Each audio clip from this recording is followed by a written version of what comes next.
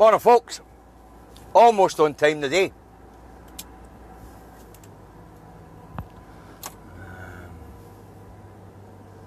Morning, almost on time today. I apologise for being slightly late. It's murder trying to find somewhere to park one of these bloody things. Anyway, it's IndyTruck Davy in the truck, coming to you today from Hoyk, where it's overcast but clearing and it's about 4 degrees. See, tiny wee town, trying to get park's a bloody nightmare.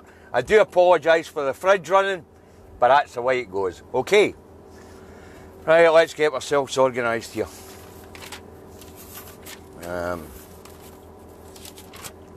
Right, how we doing? 86 on board, no bad. Let's get this broadcast underway. We'll start with the coronavirus update as usual, and then we will move on to the review of yesterday's news, or the stories that I've picked to anyway. Most of them, believe it or not, were headline news, so you'll have known these ones. What you'll get is Davy says. Alright, so here we go, coronavirus update. These are the figures for the 26th of the 1st, 2021. Alright, tested in Scotland since the pandemic reached our shores. We have 1,504,563, and that was plus 4,577 from Monday to Tuesday. Crap. We need to be testing more people than that if we're to get an idea of how much is in the community. Right. Tested positive since the pandemic reached our shores, 174,002. And that was up 1,049.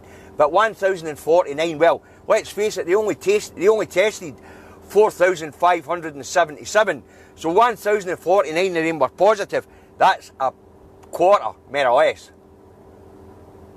So I'm sure if they'd managed to test more people, they would have found more positives. Alright, in hospital there is 2,010 COVID sufferers, and that's down 6. In the intensive care units there's 149, and that's down 2. Vaccinated, there has been 437,900 people vaccinated so far in Scotland, and that was plus 22,498. You keep that pace up, it's almost 100,000 people a week. That's no bad. Deaths, sore one again, folks. I'm sorry to report that there were 87 additional deaths from Monday to Tuesday. I dare say a lot of them died at the weekend, and they were only getting a chance to be registered on Monday or Tuesday. Okay. Community and hospital deaths combined stand at 7,448. The National Records of Scotland will give us an update today, but we already know there are an additional 400 plus to be added to that number, which will take it to 7,900 odds. Maybe even hit the 8,000 mark today. Alright. Okay then, let's move on to the news reviews for the 26th of the 1st, 2021. Tuesday started exclusively in the rags on the rollout of the vaccine in Scotland. All the new newspapers say it's going too slow and needs to speed up. SNP bad, and crap stories were the manner of the day, right? The problem seems to be supply, folks, right? Now, the vaccine into Scotland was initially told they would get 700,000. That's since been up to 998,000 or something like that, just short of a million, right? But it seems that there's still, most of it is in Movanto depots waiting for it being drawn down. Okay, now the Scottish sorry, I don't know if you can see this, but I'm covered in flour. Hey, the Scottish government are following the guidelines or the programme set out by the Joint Committee on Vaccines and Immunisation. Right? So they're very specifically targeting the over 80s, care homes, elderly care homes, and care homes in general. Health and social care staff as well. Now, the over 80s who live at home are especially a problem, because health and social care staff who have got to go to their homes and vaccinate them also have their own duties to perform, their normal everyday duties in their communities to perform. So, you know, it's a time issue as well as a supply issue. All right. Now, that's about all that can be said in this. It will be rolled out, it will go faster. They seem to be on track to have the over 80s done by the beginning of February, or the first week in February, and then at the moment they're also vaccinating the 70s to 79s in tandem. So it is picking up. And as the age groups get younger, it will go much faster, because younger, fitter people will be able to travel to mass vaccination centres, whereas the elderly in the care homes and in their own homes can't do that. It takes much longer to get rid of them. Okay. Right, Tuesday. A distasteful argument over vaccine supplies into the EU bloc between the EU and the UK has broken out, and it is, let's just say, in very bad taste. And I mean in very bad taste. So, you know, there's a bit of tit for tat going on here. The EU says they're going to hold back the Pfizer vaccine for here. And basically, the AstraZeneca vaccine from here isn't going anywhere. England's sucking up, or the UK is sucking up the whole body of lot that their production can make. Now, the argument seems to be when contracts were signed. All right, the UK, knowing it was going to need a vaccine and knowing who was going to research and to produce the vaccine, pre-ordered up to, I think it was up to nearly 700 million doses for 55 million people. Don't quite get it, but that's what they've pre-ordered for all the vaccine companies. All right. Now, so the EU are talking about cutting or restricting the Pfizer vaccine getting to what they're calling third countries. And as I say, the UK's more or less bought up all the AstraZeneca vaccine that's in production at the moment. We'll get a wee bit more of that as we get further down the report. All right. Tuesday, the Holyrood inquiry into the mishandling of the sexual harassment claims against former First Minister Alex Salmond met behind closed doors to see where they're at in the inquiry. You know, the committee have been complaining constantly about no cooperation from the Scottish Government and no cooperation from Mr Salmond.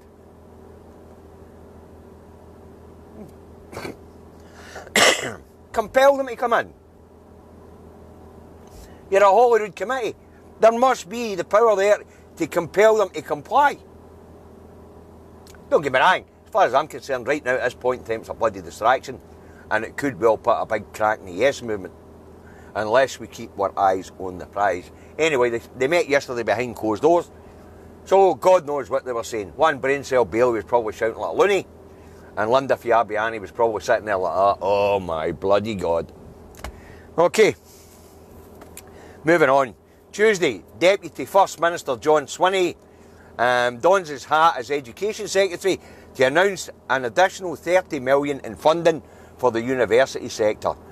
10 million to cover lost revenues for the universities, and 20 million to cover lost revenues and accommodation costs for students. All right. Mr Swinney at the same time informed parents of kids in school that remote learning will stay in place until at least the middle of February. And Davy says, oh no! Because Sarah and I are having to homeschool the brat, and by that's her bloody gone. I'm glad I'm out working the now and she's at home homeschooling the brat. Ah, well.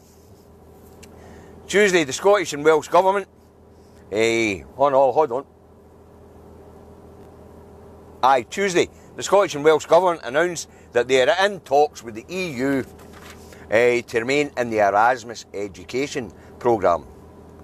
Right, this will put Westminster's nose well out of joint. The Scottish and Welsh Government bypassing the UK Parliament and going straight to the EU to negotiate their own deals. Wow. If that doesn't put Westminster's nose out of joint, nothing will, right? Also, Tuesday, the UK government announces it's to launch a new global but limited equivalent to the Erasmus scheme called Turing. Right? The UK government had initially said it would stay in the Erasmus programme, but pulled out last minute, claiming it was too bloody expensive. If it was too expensive, how come the Welsh government and the Scottish government are in negotiation to stay in the Erasmus scheme? What Westminster was basically trying to do was shut these islands down to everybody but their control. Alright? So as I say in the first part, where the Welsh government and the Scottish government have bypassed Westminster and are negotiating direct with the EU about staying in the Erasmus scheme, will really get up the Conservative Party's nose. Alright? Tuesday, the Westminster government and the Office for National Statistics announced that COVID deaths UK-wide had topped 100,000. Now, there was two sets of reports out yesterday. One has it at 100,000 and 100,126, and the other one has it at 107,096. Wow. What can one say? You know, at least 94,000 of these were in England. If you take that upper number of 107,000. Unbloody believable. Alright? So far, since the Tories came to power 10 years ago, with benefit changes, and of course the pandemic, they have now managed to wipe out 320,000 or 327,000, depending on which report you want to believe, UK citizens needlessly. The benefit changes, we benefit sanctions, and the persecution of the disabled, and then the atrocious, and I mean atrocious, response to COVID. It's bloody frightening. So I went and had a wee look at how other island states have got on, right? Greenland, Australia, New Zealand. Now, New Zealand is the one I'm going to cite right now because it's about Scotland size, and most of my reports are about the people here and about the Scottish government and about Scottish independence, okay? So, New Zealand, right? What it did was it grounded flights, closed the ports, and to date, since the pandemic began, New Zealand have had 2,250 cases and 25 deaths in a population of 5 million people, a comparable population to Scotland. And that's why I picked New Zealand to have a look at. New Zealand is a rock in the middle of the sea. The UK is a rock in the middle of the sea. I've been saying this since last April, people. People who have been watching this since last April know this. We live in a rock in the middle of the sea. We only to pull up the drawbridges, ground the bloody planes, shut the international through hubs, and hey presto, 100 bloody thousand people would be alive a day, including my father.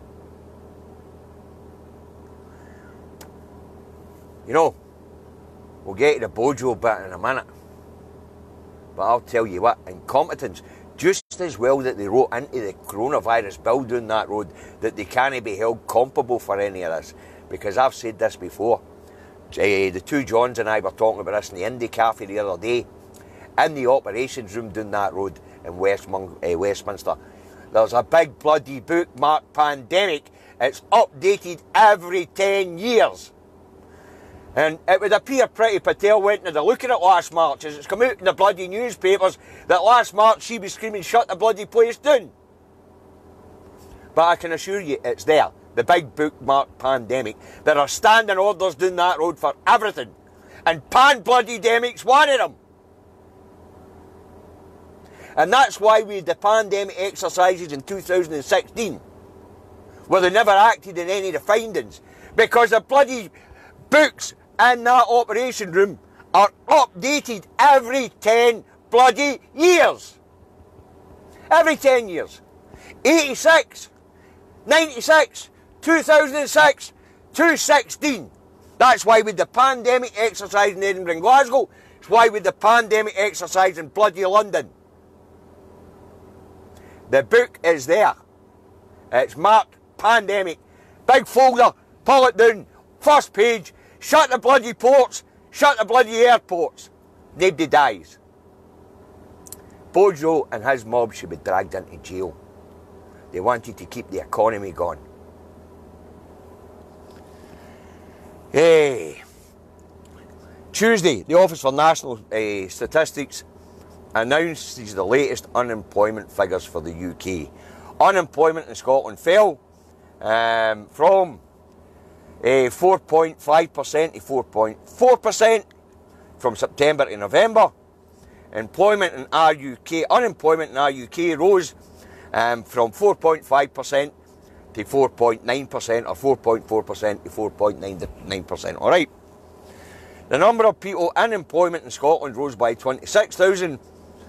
Rose by 1,000. The numbers unemployed in our UK went up by 26,000 over the same 2 months. All right. Youth unemployment in Scotland sits at 24%. Youth unemployment in our UK sits at 44%.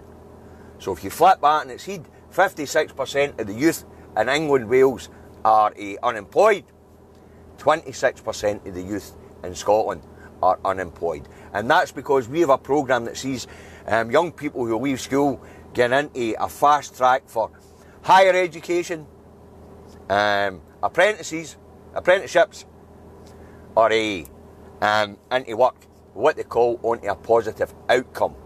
That programme's been running for years successfully here in Scotland, and that's why our youth are not suffering as badly here in Scotland as the rest of the UK. The other reason why Scotland's unemployment trend isn't as harsh as the rest of the UK so far, well, I need to caveat that so far, is because we have a diverse economy. We have manufacturing, we have services, we have financial services, and we have energy production. And we have a massive food and drink industry. So we have a lovely diverse economy up here. Whereas down that road, it's 80% service sector. And the service sector are fleeing the UK at a rate of knots that would make your mind bloody boggle. Tuesday, an abattoir in Angus closes for 2 weeks after a COVID outbreak at the plant.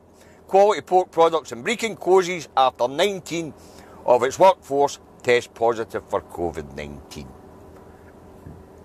The abattoirs and food production plants seem to be a place where this stuff can move about quite freely. It has to do with the environment they work in. It's cold, it's drafty, it's perfect. Right, Tuesday, Professor James Chalmers of the University of Dundee says rich countries are hoarding the vaccine to the detriment of poor countries. Professor Chalmers, a respiratory illness specialist, says that low and middle income countries are being left behind as richer nations and states buy up the world's supplies. Professor Chalmers points out the bloody obvious, right? There is no point in the richer countries hoarding the vaccine and vaccinating all their own population, because if the third world countries don't get vaccinated, then we learned quite quickly that this virus mutates very, very quickly. And they think at the moment that they're going to have to tweak the vaccine already to accommodate the South African strain. So, if the rich countries hoard this vaccine, I mean, Canada's got 300 million on order. The UK's got 700 doses on order. What are they going to bloody well do with them? Let them bloody well rot?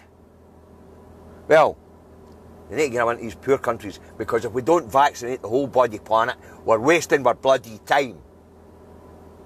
Huh? We will never get out of this bloody pandemic unless the whole 6.8 billionaires get a job. Tuesday evening comes round and Bojo the clown takes to the TV to salute all those who have lost their life to COVID. Bojo the clown tells the UK public that he's responsible for all the actions of his government. He's sorry about all our relatives being dead. I don't really give a damn about the sorry. I already know that this could have been avoided. I've been talking about it since last April. I don't want his bloody apology. I want his bloody resignation, and I want the prat put in jail for putting the economy above our relatives' lives.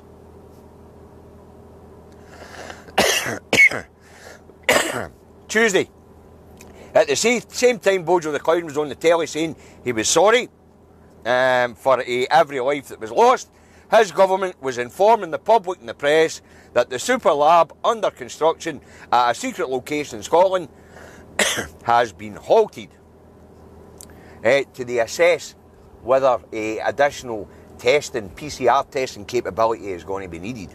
Right?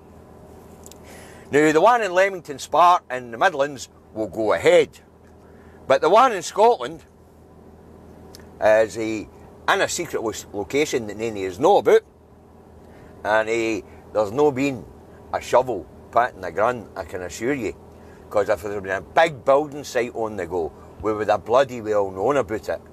But what's more important, they were talking about the tail end of last year putting this into place, and the beginning and coming online early this year. So it must have been a renovation in an existing building. But a secret location in Scotland, but we know where the one in Leamington Spa is. Why a secret location in Scotland? Because it was never bloody on the cards in the first place. Somebody's talking pish, and somebody down that road in the cabinet offices went, hold on a minute, if we don't make a statement here, the jocks are going to notice that there's no shovels in the ground, and there's no buildings being refitted as a laboratory. Right? So there was never going to be a super lab here in Scotland. It was all bollocks. And the press release yesterday emphasises that it was bollocks. A secret location in Scotland. If they were building a lab in Scotland where they're trying to bolster the UK, they would have Union Jacks all over it and singing its bloody merits. But there wasn't a lab. There was never going to be a super lab in Scotland. It was bollocks and it was waffle. Right, and I've saved this story for last, folks, because I know a lot of you won't know about this one, alright? But Tuesday, the Electoral Commission issues a report that said the Conservative and Unionist Party had illegally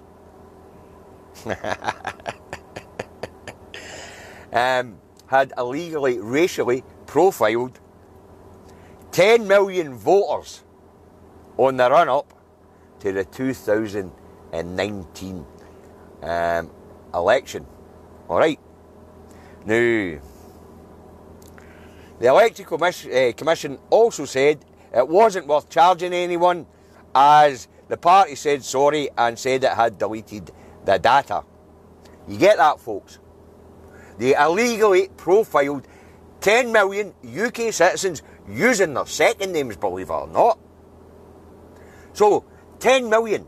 Think about that. That's the population of Scotland, Wales and Northern Ireland. And most of us have got different names for the bobs down the road. Were they profiling us to see if they could change their negative electoral success in Scotland and Wales? Anyway, think about that. The Electoral Commission said, nah, we're not going to charge them. We're not going to fine them. We're just going to accept their apology and move on. Mind, this is the Tories that are gerrymandering the constituencies. This is the Tories that had IDOCs give counting officers in the 2014 Scottish referendum, the 2015 general election, the 2016 EU referendum, and the 2017 then 2019 elections. IDOCs were handing out counts, unverified counts to electoral officers, and they were declaring on them. This is a Tory party that's been gerrymandering elections and referenda for years to get what they bloody want, And the Electoral Commission does not want to fine them or even get the police to investigate the fact that the Tories have profiled 10 million ethnic minority people by their second name. That's not just creepy. You've got to start joining the dots, people. In these reports, I've been talking about IDOCs, gerrymandering. I've been talking about a Palantir and things like that, getting contracts in Whitehall. 10 million ethnic minorities details in the hands of the Conservative Party, and they've got data mining companies in Whitehall and all the departments. I think we're going to see another spate of people being deported, put in prison, killed by having their benefits removed. This is as creepy and as sinister as it gets. They are profiling people on the run-up to elections to target them deliberately, to gerrymander and to rig elections, folks. Now, that's why I left that to last, because that wasn't in the mainstream press. If you want to read the report, people, go to the Electoral Commission's website. Or, alternatively, jump onto Broadcasting Scotland's for last night. They did a report on it as well. Okay? But I just thought that would be interesting. You see, I get flagged up with these daft things for the Electoral Commission and things like that. What you do is you register with their website and they send it to you in emails. Right? But that, folks, is as bad as it gets. You know, racially profiling people. To target them, maybe for deportation, for anything actually. It's bloody frightening. And it's rigging elections, folks. With the gerrymandering of constituencies, IDOCs and their bent cunts. The Tory parties have got it sewn up. They will be in power down that road in perpetuity, if I could say that word. We need to get to hell away from these nuts. These right-wing fascist headbangers. So as I say, I thought I would leave that story to last, because that is a mind-bender, people. That is an absolute mind-bender. Robert, I'll get to your PMs short when I finish, so I'll try and get to PMs. I've got over 400 of them sitting with condolences about Bill Madan. God knows what else is in there. I'm losing track. Right, let's move on to this morning and what the papers have to say, alright? As you can imagine, there's a theme running through the papers today, folks. And it's not good. The Scotsman goes on, Britain counts the cost of COVID.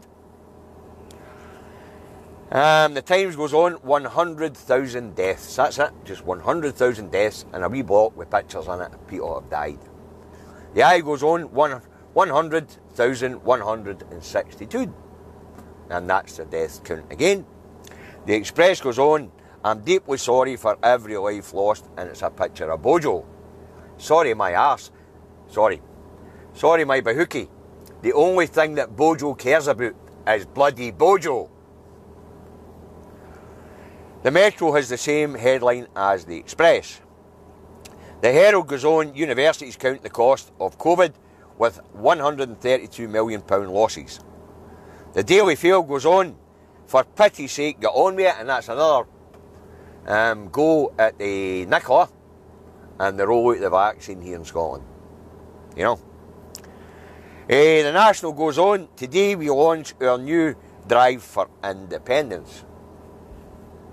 So apparently, new drive for independence is on its way. I've been driving for independence for bloody years. You know. I've stickered off of Scotland.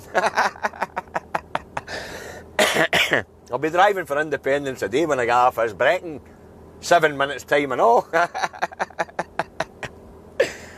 Okay, right. The Record goes on. Turf wars. And this is quite a funny story, actually. Apparently there's two old geezers have been battling over 1 square metre of land for 20 years. That's dedication and hatred for you. In the rawest form. Sickos. Right.